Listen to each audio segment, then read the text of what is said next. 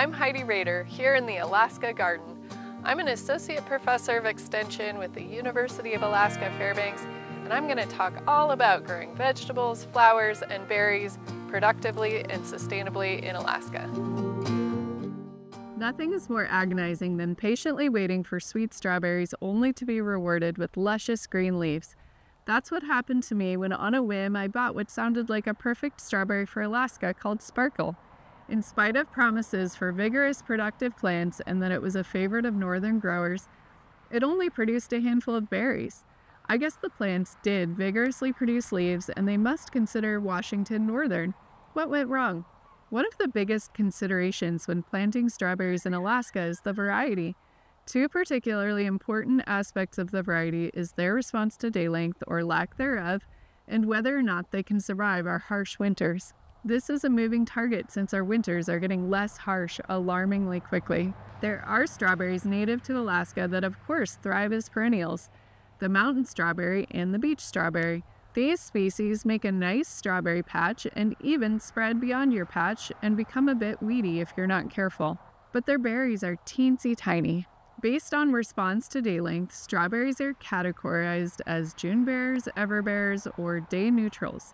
Sparkle is a June bearer. It's important to note that plant nurseries do not necessarily use the terms June bearers, ever bearers, or day neutrals. They may refer to June bearers as summer bearers, early season, late mid-season, or any other term that depicts a particular season, or they may not say which type of strawberry it is at all.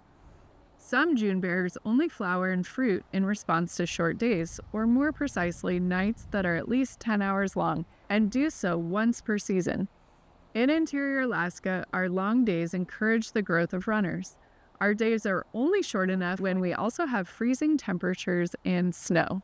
Everbearers are less dependent on day length for timing the all-important act of flowering and fruiting. They usually do so twice per summer. Generally, day-neutral varieties perform better overall than everbearers. Day-neutral strawberries, as the name implies, flower and fruit regardless of day length and do so throughout the summer.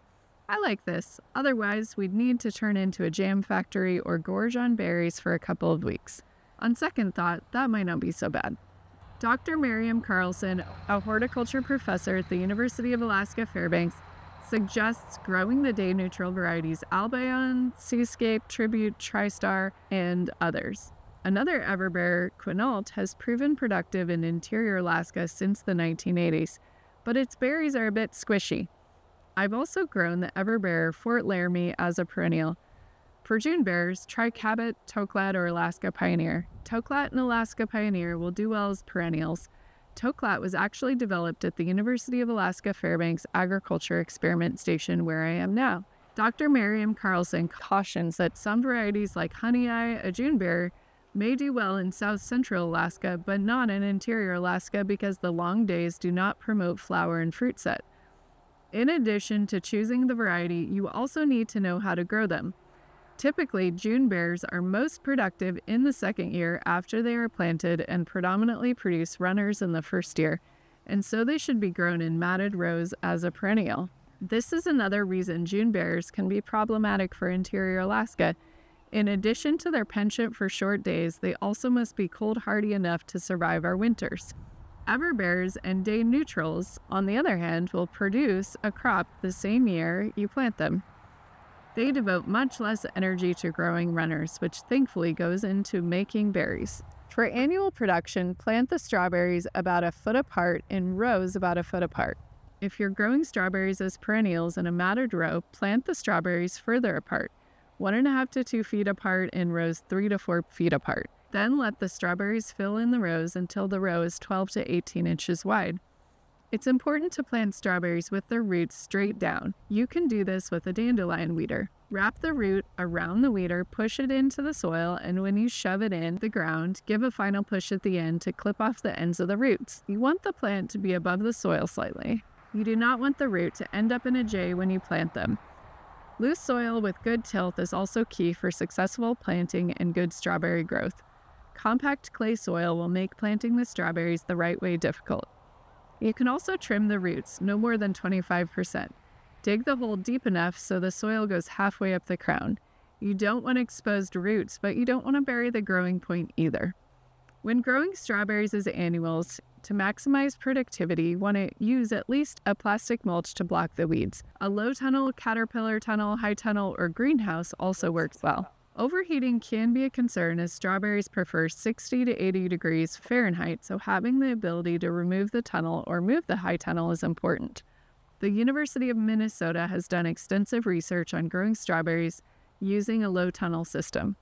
Growing in containers or a hanging basket can also be a way to provide the heat needed to get the berries going in the spring or extend the season in the fall if you can bring them into a warm place. Containers or hanging baskets heat up more than growing plants in the soil. You can fertilize with an organic or conventional high phosphorus fertilizer based on a soil test. Fertigating or adding soluble fertilizer to the irrigation system can be particularly effective. Soil pH should be about 6 to 7. You'll want to remove runners and daughter plants immediately when you see them when growing strawberries as annuals.